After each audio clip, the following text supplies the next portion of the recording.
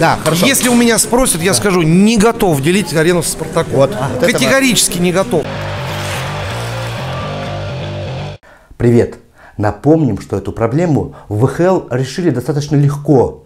Красноярский «Сокол» первый раунд и второй проведет исключительно в гостях. Так что и Спартаку можно задержаться в Ярославле на 4 дня.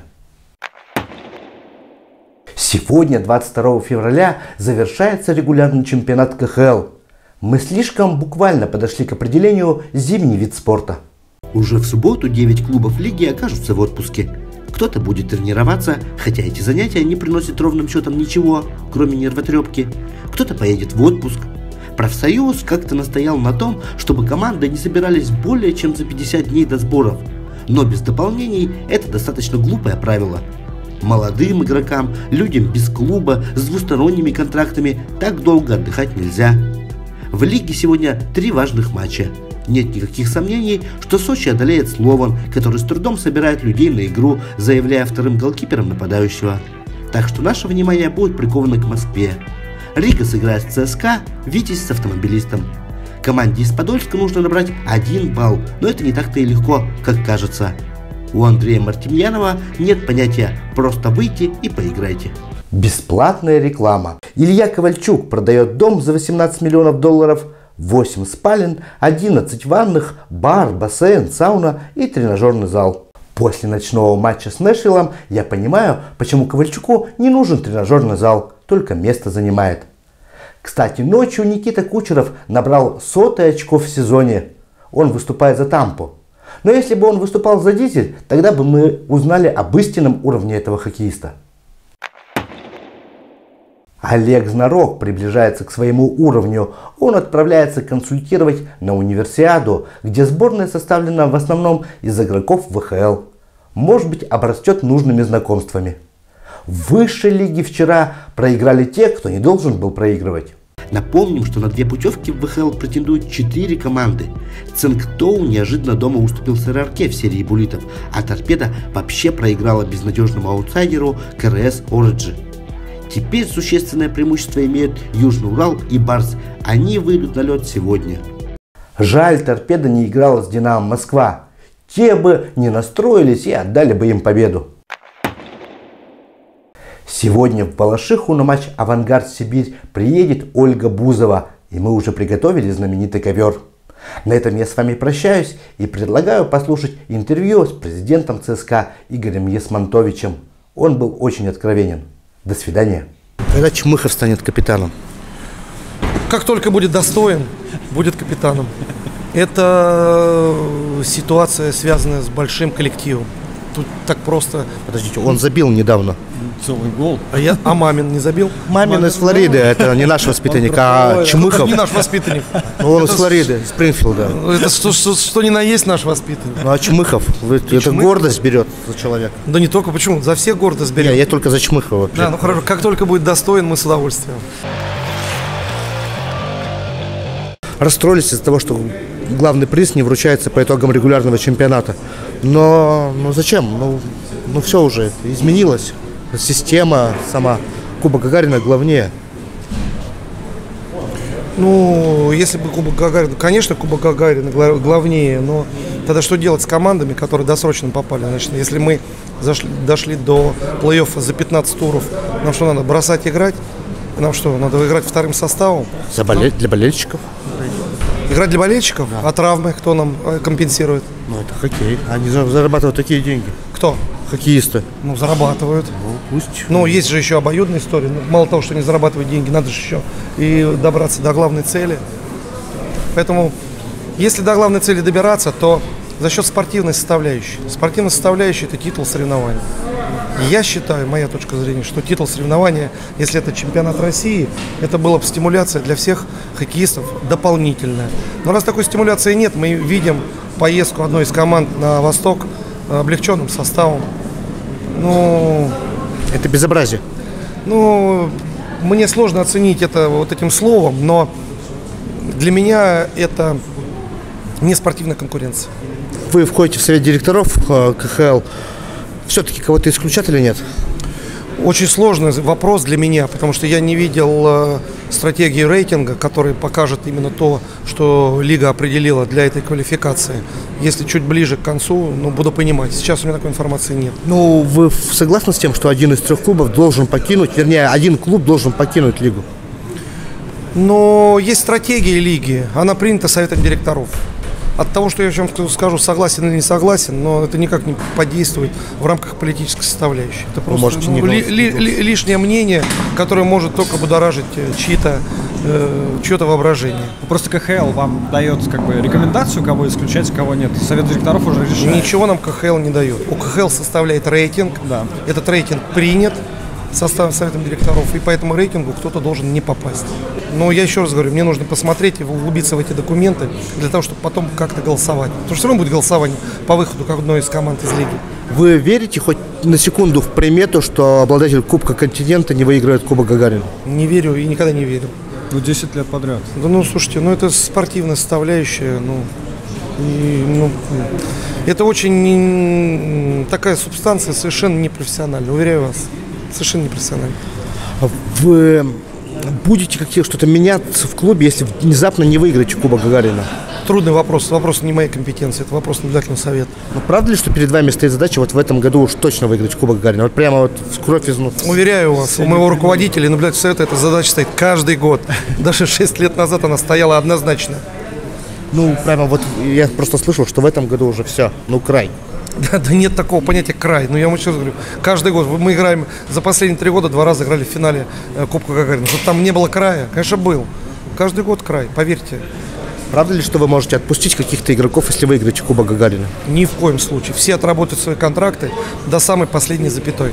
А с Андроновым начали вести переговоры? Да, с Андроновым мы ведем переговоры. Мы ведем со всеми переговоры с ограниченными свободными агентами.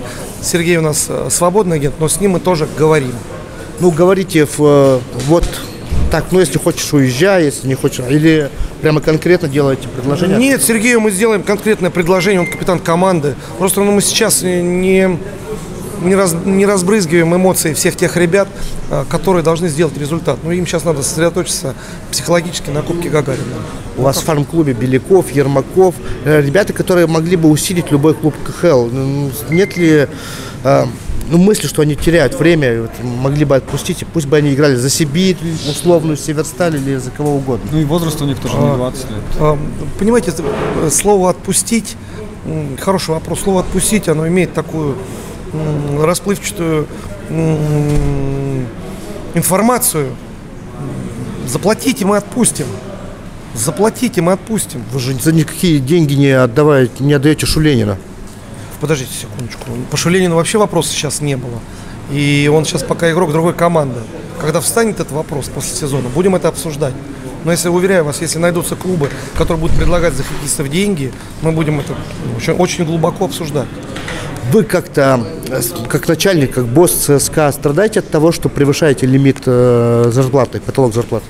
Вы знаете, конечно, страдаю.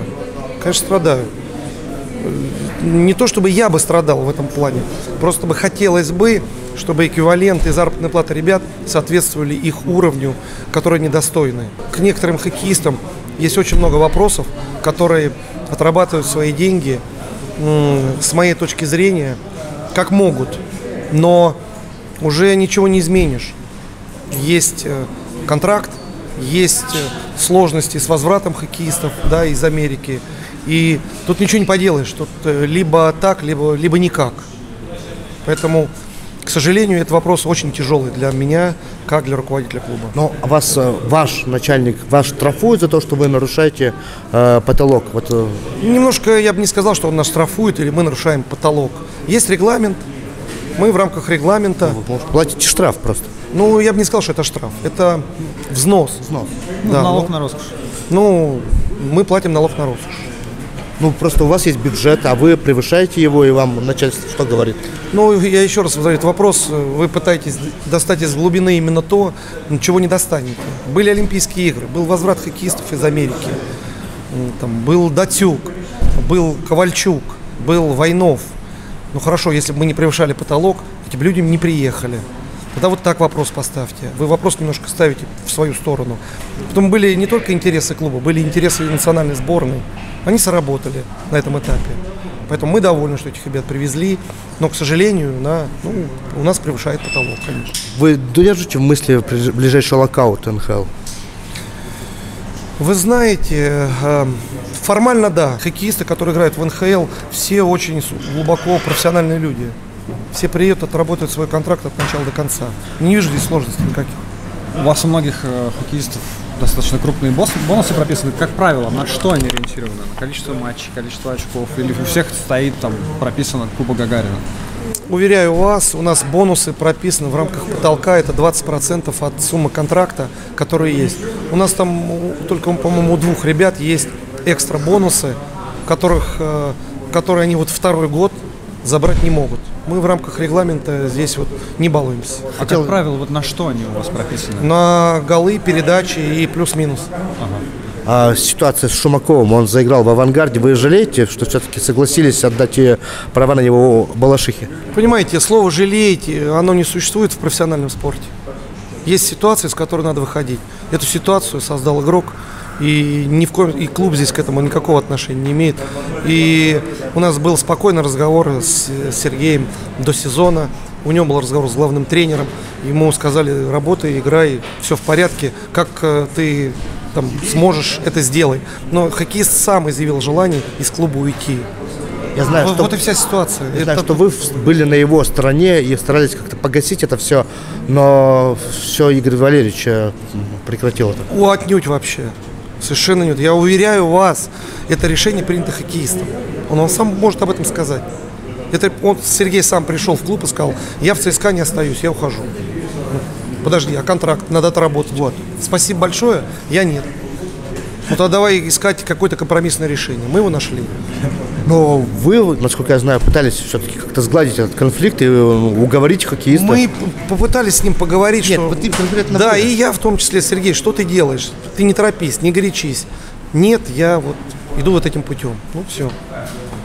И мы тут ничего не смогли сделать. Мы оказались здесь без диалоговой ситуации, без диалога. Миннесота этим летом все-таки попытается поговорить с Капризовым. Есть ли та сумма, за которую вы отпустите Кирилла?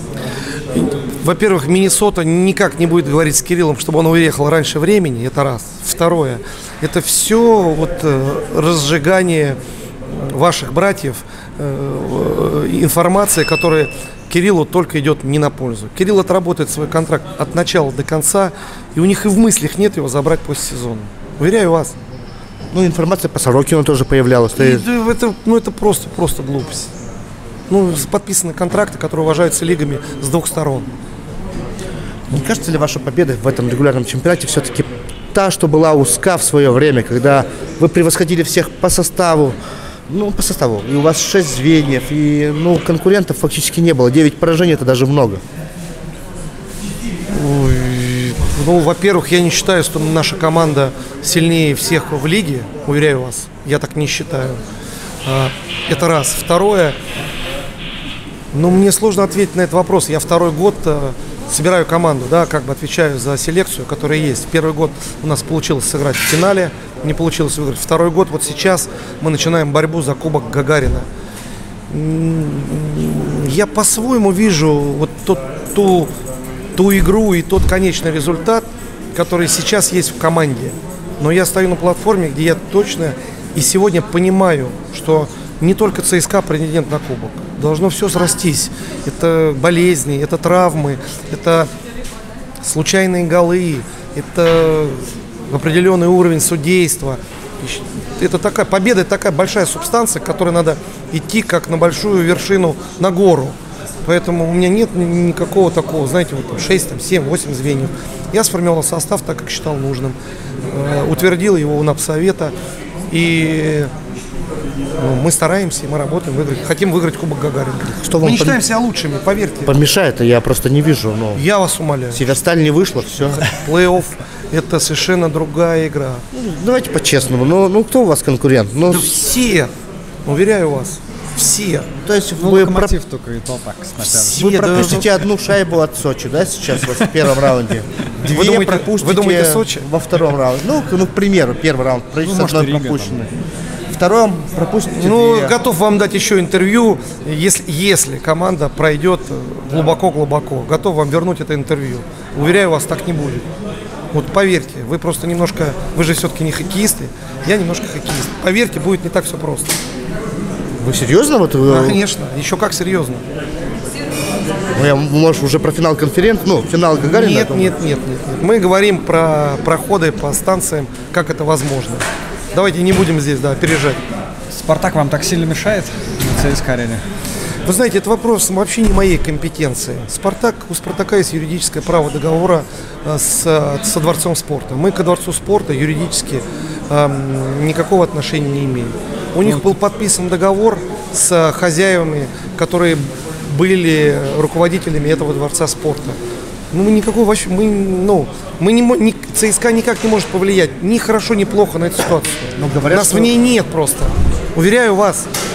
Нас в ней нет просто. Говорят, что именно вы против того, чтобы Спартак был во время плей-офф на арене. Вот просто мне конкретно говорят, Игорь Есмантович против Спартака, и Спартака не будет. Вот. Да я вас уверяю, что это глупость несусветная. Я ни с кем не разговаривал, ни с кем не переговаривал. Со мной никто не советовался и не спрашивал по этому вопросу. Это не компетенция ЦСКА. Уверяю вас, это все подогревается какими-то непонятными слухами, непонятными людьми. Уверяю вас, у нас нет вообще в этих переговорах. Вам это может подтвердить хозяин Дворца спорта, Спартак, Лига. Я не был ни на одном совещании. Для меня это просто слышу, вот какой-то подогретый интерес людей, которые пытаются это вот здесь найти что-то такое горяченькое. Тут нет ничего, тут даже тепленького нет. Недавно было как раз совещание, но почему-то никаких итогов этого совещания не было. Какое было совещание? С кем? На тему того, где будет играть С Спартак. кем оно было? Не был я ни на каком совещании. Вы согласны делить во время плей-офф арену со Спартаком? Я не готов именно вот на этот вопрос ответить. Для этого есть специальные люди, у которых есть юридический статус. Я просто не хочу разжигать лишний раз те вещи, которые сейчас происходят с нашими болельщиками. Не хочу. Конечно, я не хочу, но это не влияет на ситуацию, уверяю вас. Кстати, про конфликт с болельщиками. У них глупая есть претензия по поводу, зачем вы переехали туда, а не туда. Но говорят, что вы с ними просто грубили им и обзывали их на встрече. Это вторая претензия от них. Понимаете, был разговор на той встрече, где я определенных людей назвал дилетантами. На один простой вопрос, потому что мне задал он вопрос, почему поменяли Калинина на Кузьменко. Я задал встречный вопрос ребятам. Я сказал, а вы видели статистику Кузьменко и Калинина после сезона в СКА и в сезоне ЦСКА? Мне сказали, нет, мы не видели. Но объяснить мне людям тонкости, почему поменяли Кузьменко, простому болельщику, немножко сложно. Потому что это такая профессиональная вещь, которую болельщик может не воспринять, да, наверное. Наверное, здесь как-то не сложился здесь разговор, и, может быть, я немножко спылил. Но мы всегда готовы сесть и переговорить, и объясниться по этому вопросу. Но когда идет такая вот обида со стороны наших болельщиков на то, что я с ними жестко поговорил, садитесь, давайте разговаривать мягко. Если нужно, я извинюсь, но те претензии, которые предъявляют болельщики сегодня нашему клубу, они как-то, я не знаю, пока они для меня сложны. В плане того, что нельзя делить арену со Спартаком, или я кому-то я там жестко ответил. Все надо находить консенсус, смириться и болеть за команду. А вообще, вам понятно, что за аргументация, почему вы переехали не на Мегаспорт, а на арену Парка Легенд? В чем смысл? Аргументация очень простая. Мегаспорт был не готов принять ни одну команду по регламенту. Не готов. Просто не готов физически. Мы в рамках того, чтобы остаться в старом Дворце спорта, должны провести определенные ремонтные работы, чтобы попасть по формату света, площадки, всех остальных вещей, для того, чтобы нас допустили вот в этом текущем году к чемпионату. Но это очень проблематично. Очень проблематично. И когда спустили сверху решение о том, что хоккейный клуб ЦСКА переезжает туда, спустили решение. Понимаете? Мы восприняли эту ситуацию с должным профессиональным ответом. Мы просто переехали. Одни плюсы, я насколько вижу. Ну, конечно, одни плюсы. Ну, раз мы выиграли Кубок континента, но вот надо постараться выиграть еще один титул. А Кузьменко точно не было шанса продлить с ним контракт? Кузьменко перед тем, как... Там немножко ситуация, с Кузьменко ситуация была немножечко другая, да. Значит, нам требовался форвард большой, с хорошими оборонительными функциями. Потому что форварды с хорошими атакующими функциями у нас на момент подписания, на момент, когда был Андрей Кузьменко, они у нас были. И мы прекрасно понимали, сколько Кузьменко может иметь игрового времени у нас, сколько мы должны времени терпеть, да, и сколько будет иметь игрового времени тот форвард, до которого мы поменяли Андрея. Мы приняли решение поменять. На момент того, что произошло, это было правильное решение. Я до сих пор считаю, что оно правильное. Я слышал, что с вашей стороны тоже там была такая мысль, что Кузьменко отказывается продлевать контракт, хочет уехать через год, а тут есть возможность сразу продлить на 4 с другим человеком. У нас такой разговор тоже с Кузьменко был, и продлевать договор Андрей с нами на длинное время не хотел. Он сначала переговоры начались, и они были неплохими, потом это все стопорнулось, где мы предложили, и те условия, которые мы предложили ему, он не принял. Поэтому завышенные условия мы давать не дали. Вот. А Сергей Калинин пришел к нам с большим понижением контракта. А у вас в этом году переехала «Звезда» в Москву, там же играет Красная Армия. Не думали ли вы на следующий сезон все-таки убрать их из Москвы, потому что ничего они ни в зрительском интересе не выигрывают, ни в чем? Вы знаете, это вопрос для нас открытый, мы готовы его обсуждать после сезона. Потому что вот первый раз «Звезда» к нам переехала. Мы сядем, посмотрим, посчитаем затраты, как было, как что. И вот здесь все взвесим и примем разумное решение. Довольны работой Чебатуркина? Да, я доволен в этом году работой не только Чебатуркина, или еще. В последнее время мы наблюдаем такой ЦСКА, который более размашистый и с контролем шайбы атакует. Есть ли тут ваше влияние в том числе? Ну, конечно, есть. Но подбор хоккеистов... Вы требуете того, чтобы ЦСКА играл более зрелищно и более осмысленный хоккей? Вы знаете, как бы вам, вот, не хоккеистам это все объяснить. Подбор хоккеистов, разноплановость хоккеистов, оно дает определенное направление, которое развивается не только тренерским корпусом, но и самими ребятами. Если ребятам позволительно сделать то, и они делают это правильно, то иногда и точка зрения тренерского корпуса тоже меняется. Главное другое. Главное, чтобы ребята знали и понимали в плей-оффе, что существует вариативность тактики, которая приносит окончательный результат. Можно какое-то время играть хорошо, разносторонне впереди, да, в нападении, но слабо играть в обороне. Или наоборот, всю игру играть в обороне, а потом сильно играть в нападении. Здесь вот этот баланс, который существует между ребятами и тренерами, он как раз и накладывает вот этот тренировочный процесс той группы тренеров, которые этот процесс осуществляют. Но глубина каждого нападающего и защитника все равно подталкивает уровень игрока на созидание или на оборонительные функции. Поэтому мы постарались вот так, знаете, так оптимально создать такой баланс оборонительных и наступательных ребят, которые именно разберутся вот в этом форматоре. И еще замена тренерского корпуса, где мы поменяли Чебатуркина, Лещева, а взяли двух опытных ребят, которые побыли и капитанами команд в свое время, поиграли в сборной и выигрывали чемпионаты. И здесь опыт этих ребят, он неоценим. Это тоже немножко наложило такую печать такой импровизации впереди. Потом мы взяли он от бога, плеймейкер. Мы же понимали, кого нам брать под Капризова и под Григоренко, для того, чтобы им было комфортно, чтобы люди говорили на одном языке. Но они говорят на одном языке, им комфортно, мы это видим, нам это нравится.